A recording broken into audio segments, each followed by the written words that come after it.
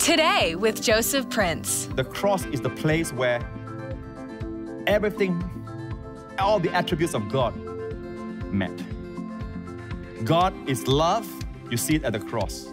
God is just, you see it at the cross. The Bible defines God as love, but God is just. So at the cross, you see His love. You see His justice. Because His justice, you see Jesus being punished. The Son that He loved being punished. But Jesus did no sin. In Him is no sin. He knew no sin. But why was He punished? Because He was carrying our sins. Let's go back to this. All right, so this furniture piece we started last week when God says, God set forth Jesus to be a propitiation. Very big word. But it actually means a mercy seat.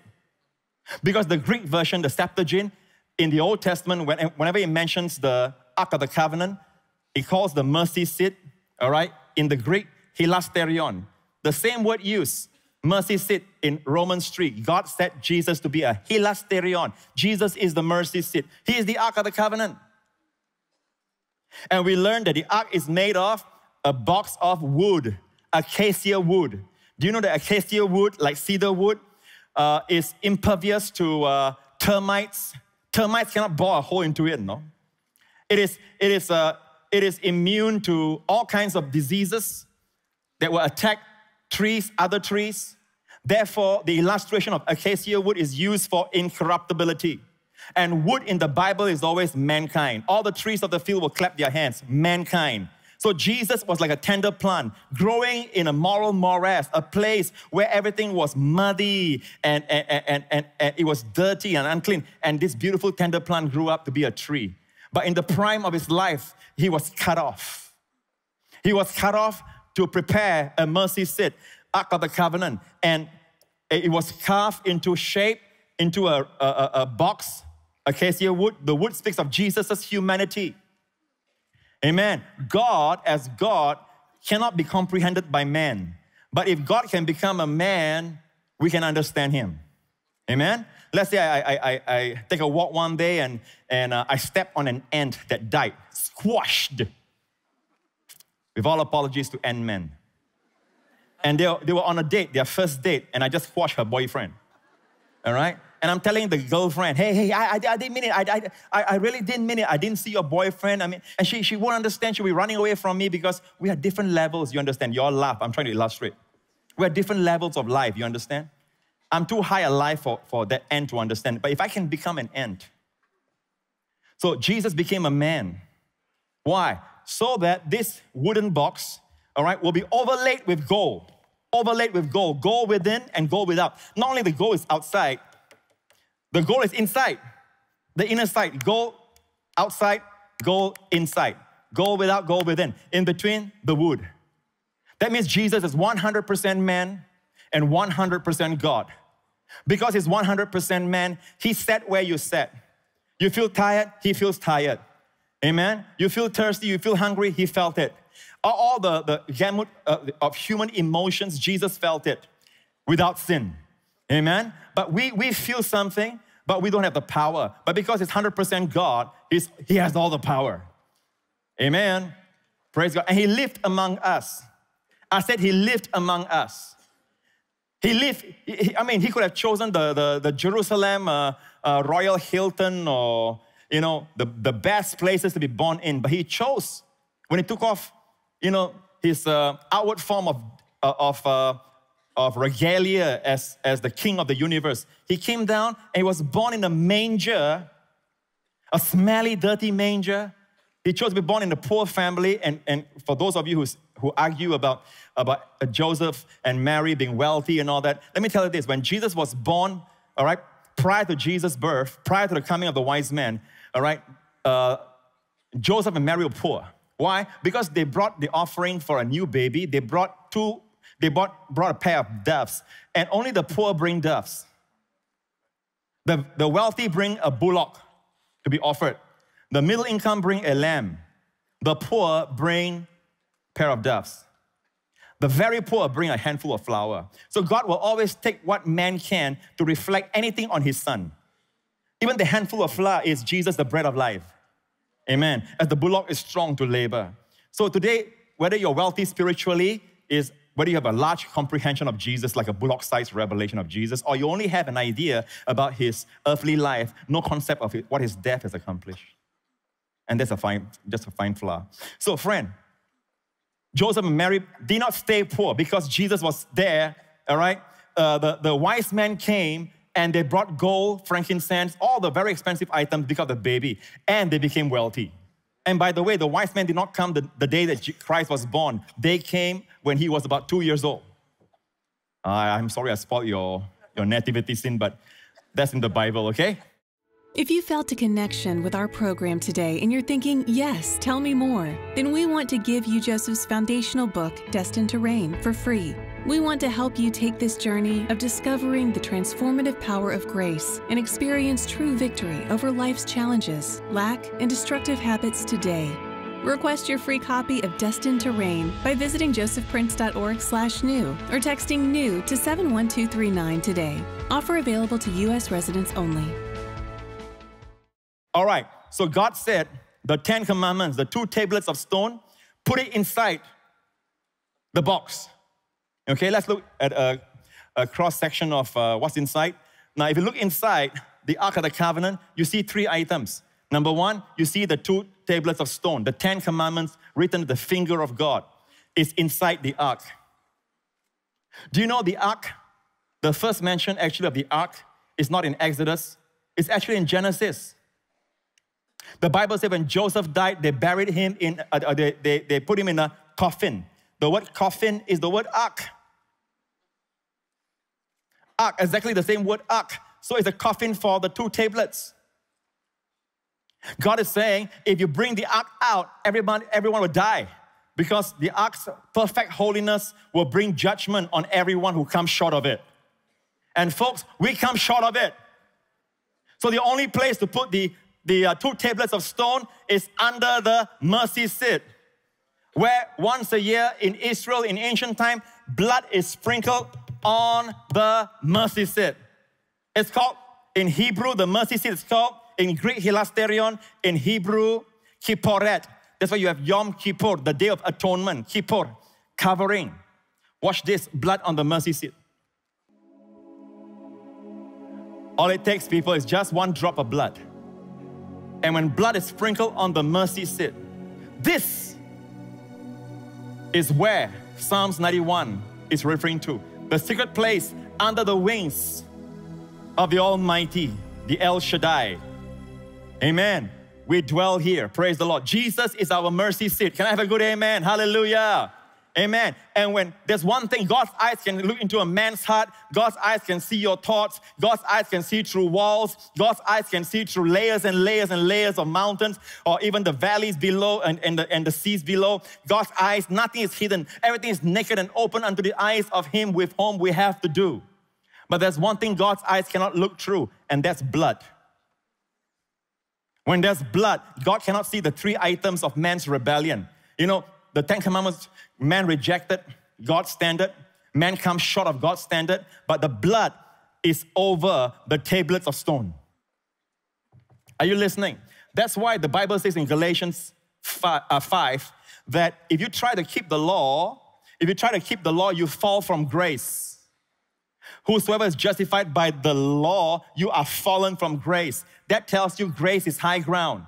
Grace is higher than the law. Mercy rejoices over judgment. Amen? Amen. And that's why when the people of Bethshemesh, they try to look into the ark, they lift it up. Even Indiana Jones teach you that. Raiders of the Lost Ark, right? They try to look inside. Death came in. Why? God is saying, I want the ark to cover, I want the mercy seat, the blood of Jesus to cover all of man's rebellion. Don't let me see man's rebellion. Amen. So the 2 tablets is man's rebellion of God's standard. The Aaron's rod that budded, you see the white almond flowers, that's Aaron's rod that budded, because all of them were jealous that Aaron, they say, oh, it's COI, conflict of interest. Aaron is Moses' brother, that's why he made him the high priest. Amen. So God said to Moses, tell them all the 12 tribes, each one the leaders of each tribe bring their rod. So all the 12 rods plus Aaron's rod was collectively put before the ark. Amen. Overnight. The next day they came to collect. And all their rods, you know when you cut off the tree, right? There's no more life. But all of them took back their rods the same. But Aaron, when he picked up his rod, also cut off, right? That's how you get a rod. But Aaron's rod had blossom. Budded, blossom with white almond. Almond tree is white in color, blossoms. And then almond fruit. It's a picture of resurrection, life from the dead. Amen? So it speaks of, how did it come about? This occasion, man's rejection of God's leadership. God has put it under the mercy seat, under the blood. And then we have the golden pot of manna. What was the occasion for the manna from heaven?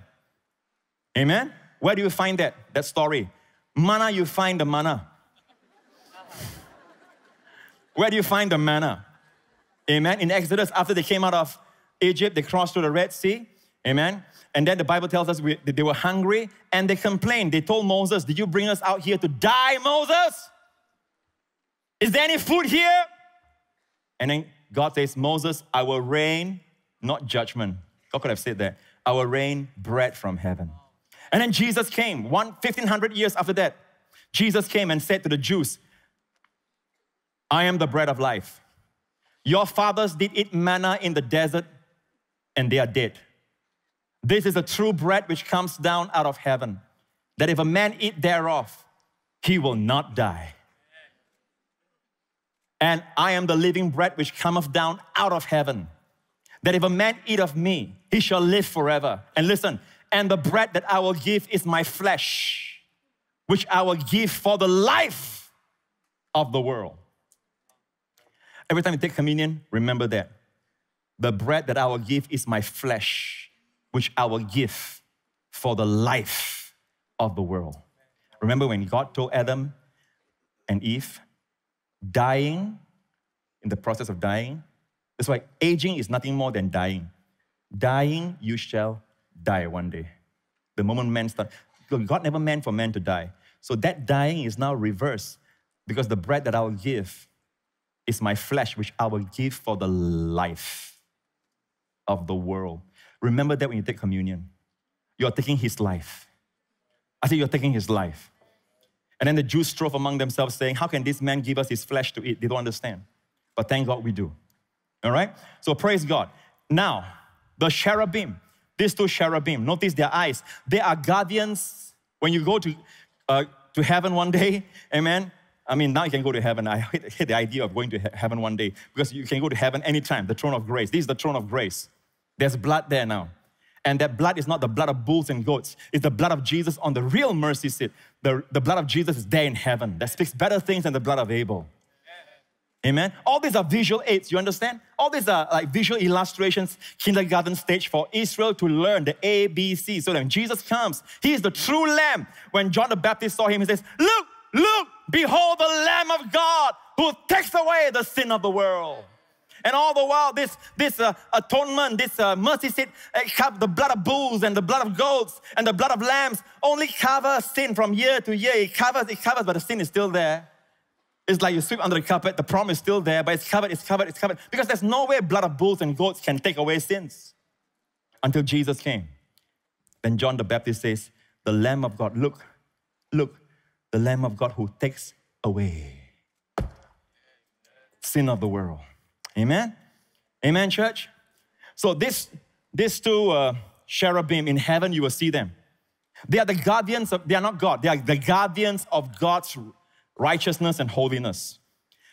They are first mentioned, in the law of first mention, all right, we learned that they are guardians of God's righteousness. When God drove Adam and Eve out of the garden, they stood at the entrance with a flaming sword. They will not allow anyone to come in. They are guardians of God's righteousness. So their eyes represent God's eyes. It's like God's eyes. But every time they look down, they see man's rebellion. The three tokens of man's rebellion. But once in a year, the blood is there. You know what they see? The blood speaking blessings upon the people. Amen. And now, people, the blood of Jesus is permanently in heaven. So when God looks at you, God does not look at you with judgment. God looks at you with mercy and love. Amen. Amen. In 1 Peter 1:12, it says that our salvation, our gospel, Even angels desire to look into it. 112. Look at the last part. Things which angels desire to look into. You know, angels are very inquisitive. They are listening to my sermon right now. Because angels never know the joy that's mine. For the blood has never washed their sins away. Though they sing in heaven, there will come a time when silently they'll listen to us sing Amazing Grace. It's a song holy angels cannot sing. Amazing Grace, how sweet the sound. It's the song holy angels cannot sing. I once was lost, but now I'm found. Hallelujah. Amen. So angels are desiring to look into it. Amen. The things that we are talking about right now, they're desiring to look into all the beauties and glories of salvation. Why would the Son of God come down to die for men? Because the Son of God did not come to die for fallen angels. When Lucifer fell and became Satan, the Son of God did not come and die for fallen angels, but the Son of God came and died for man that is lower than angels. So angels are desiring to look into this salvation. And folks, everything about the cross, just understand this is a visual aid, okay? When I travel, I bring my wife's photo. Of course, now it's in my smartphone, and I look at my wife's photo to remind myself how beautiful she looks, right? But when I come back and I'm having coffee with her, I'm still looking at her photo, something is wrong. All right? She will say, baby, give me the phone, right? Amen? And you better not say to your wife, this one looks younger. Then you will need my book on divine protection. Amen?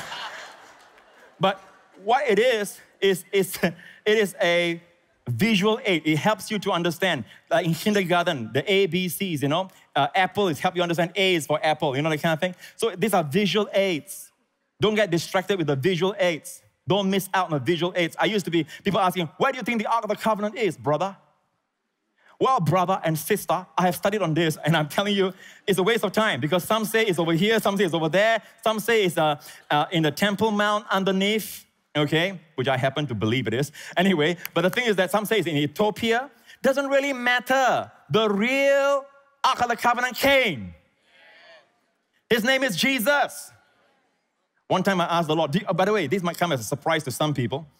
Even the Bible scholars, they don't consider this, that when Jesus was here in Jerusalem, the temple that stood at that time, the temple of Herod, did not have the Ark of the Covenant. Do you know that? In the Holy of Holies, it's empty. Because many years before, Solomon, a man blessed by God with wisdom beyond that of any man except Jesus, Solomon knew that there will come a time the Babylonians will come in and take away all the furnitures of the temple. Plus, if he don't hide it, the Ark. So Solomon hid the Ark. That's why some believe that he hid in Ethiopia because it so happens that Solomon has many girlfriends, okay? One of them was an Ethiopian girl that came in, Queen of Sheba. Sheba, Andre. Now she came and visited him, all right? She knocked on the door, she said, Andre. And then supposedly she went back pregnant and then there's an Ethiopian story over there, okay? So some say it's over there. That's the reason they say it's over there. But listen, by the time Jesus was here, the temple that stood did not have the Ark. So one time, I was one of those that was very keen to find out where's the Ark. I would read books on it, buy books on it, watch Nat Geo docu on this kind of things and all that. But it's a waste of time, I'll just tell you that, because the real Ark has come. I asked, how I knew this was this. I asked the Lord one time, I asked the Father in heaven, isn't it sad when Jesus was here, the temple did not have the Ark? And the Father answered me and said, because he was walking outside. Opening the eyes of the blind, unstopping deaf ears, raising the dead, cleansing the lepers. Hallelujah! Who needs a visual aid when the substance has come? Hey, trust me, kissing a photo is not as good as kissing the real girl. Amen. I know, I just kissed my wife just now. So, it's a visual aid to help us understand, okay? Now sit back and watch this visual aid as the Ark opens up. If you open up the panels, on the right, the sides, gold within, gold without, this is what you see.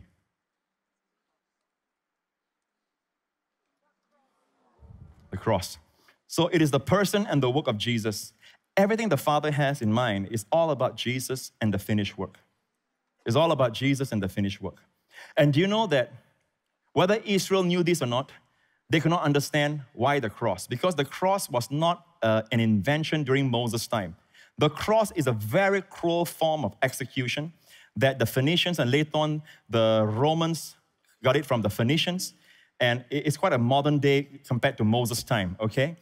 And that's why when David prophesied, before the cross, the execution of the cross was implemented, David prophesied in David's time, 3,000 years ago. David says, they pierced my hands and my feet. So pierce my hands and my feet is crucifixion. It was a messianic psalm that Jesus, because the capital punishment at the time was stoning. But this was crucifixion. So God was prophesying his son. Let me tell you this, the cross is the place where everything, all the attributes of God met.